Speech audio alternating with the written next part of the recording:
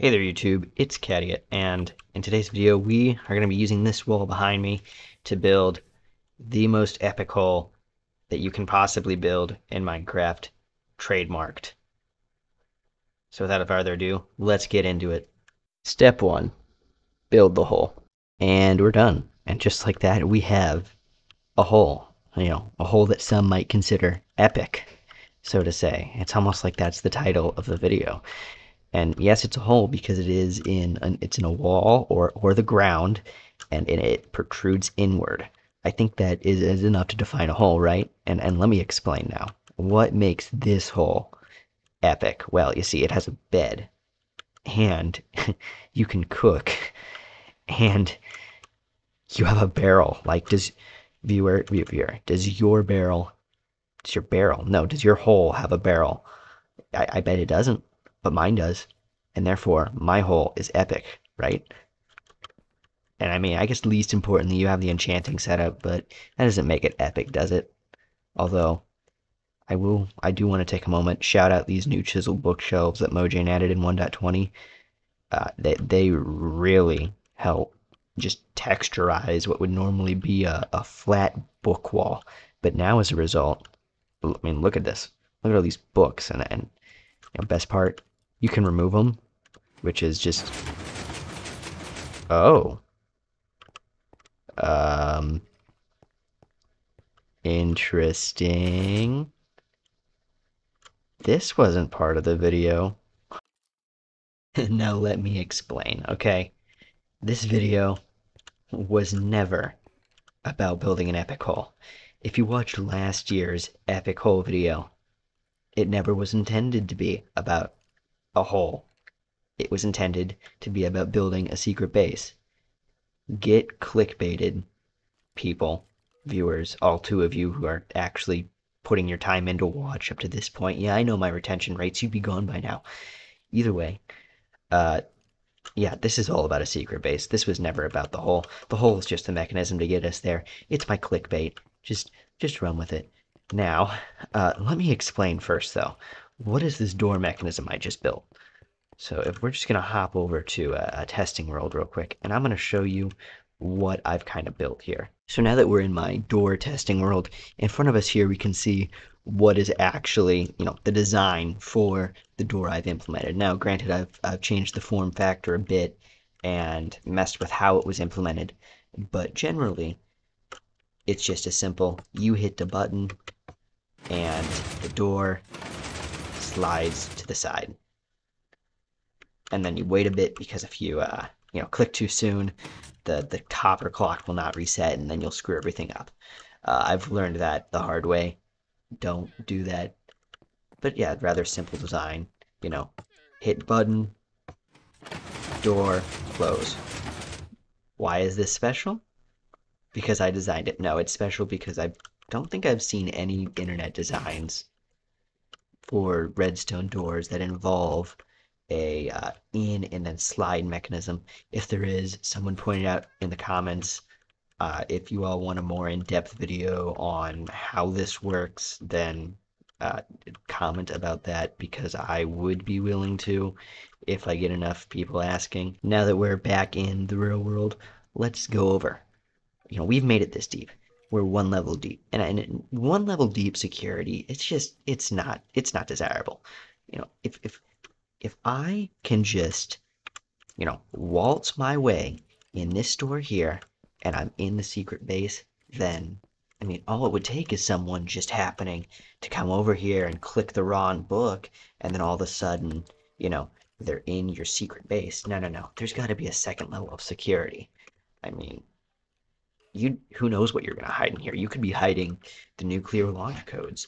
And if you're hiding the nuclear launch codes in your secret base, then there's probably something going on in your world that isn't vanilla, in which case you probably don't need any of this because I don't think that you can build a nuclear device in vanilla Minecraft.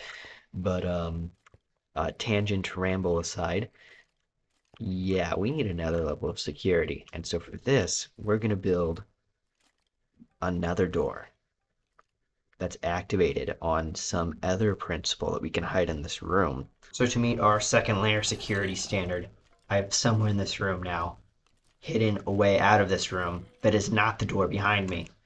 Because that's how we came in. There's got to be another way up. You know, how else are we going to get into the secret base? And just off the bat, it is not the skulk sensors.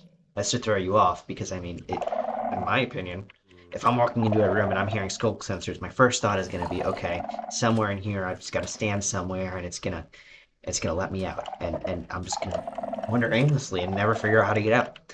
When really the entire thing is just grabbing some item and throwing it right there, and then bada bing, bada. 1 second. I said bada bing, bada boom. You're up to the next level. Now, how does this work? It's rather simple redstone. It's bullshit I threw together in like hours, hours of testing timing. I've got a little pulse extender here, and then I've got another path that basically it's all timed out. There's probably a more compact way to do this, but you know, I'm tired, and this is what you all get for not subscribing. Subscribe and it'll get better. That's not how it works.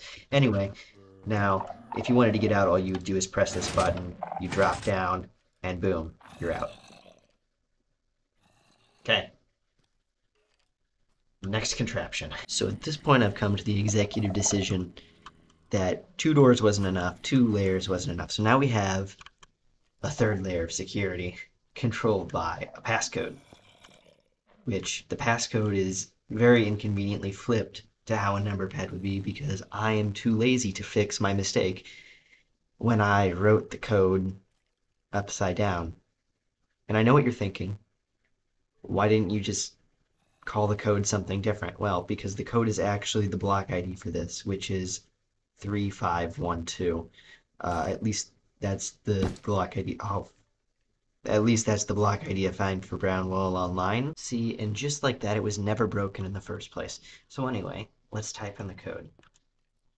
3, 5, 1, 2. And just like that, we can walk right in. Now, to better explain how this works, we have a whole system in here. So each of these numbers is linked to a specific output. Starting over here at 1, and then 2, 3, 4, 5, 6, 7, 8, 9. And all the ones that just aren't in use at all are all linked to these reset features here. So if I'm to go out here and I'm to start typing in the code, I'll let that close. I'm going to start typing in the code, first number of 3. We'll see that this white wool block here jumped up. And now the next digit can pass through to the next portion of the sequence. So the next portion is, so it's 3, so the next portion is 5. As we can see, the next bit went up, and then 1. And so now the final one pops into place. Then 2.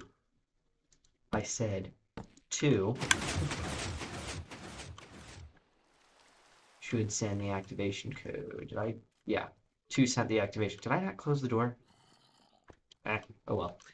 Either way, you get the point. That's how it all works together, and then technically at this point it's still locked in place. So, I mean, I guess you could always come back in and hit 2 again, and nothing's gonna happen. So, didn't think about that, but you know, you can always just manually reset it by pressing one of the wrong keys intentionally.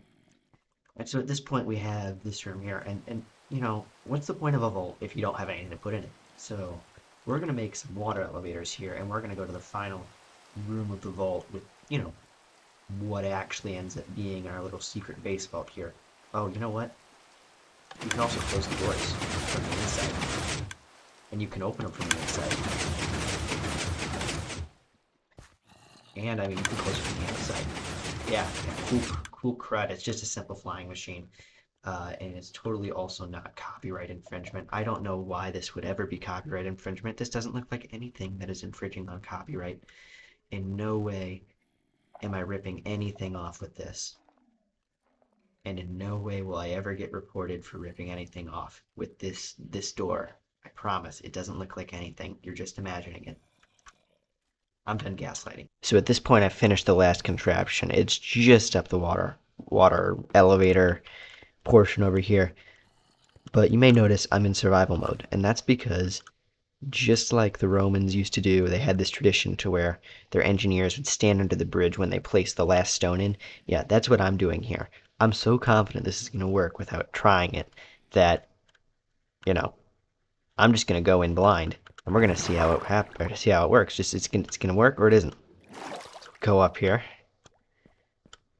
and see what was the point of your little secret base unless you have a freaking TNT cannon prepared that you can just rain down on these poor villagers who wronged you, and you put in the cage because they wronged you, and now they get to watch as they get incinerated by TNT. So, load this darn cannon. That all of them? That's all of them. Okay. And then if I hit this button, then hit this button. Oh,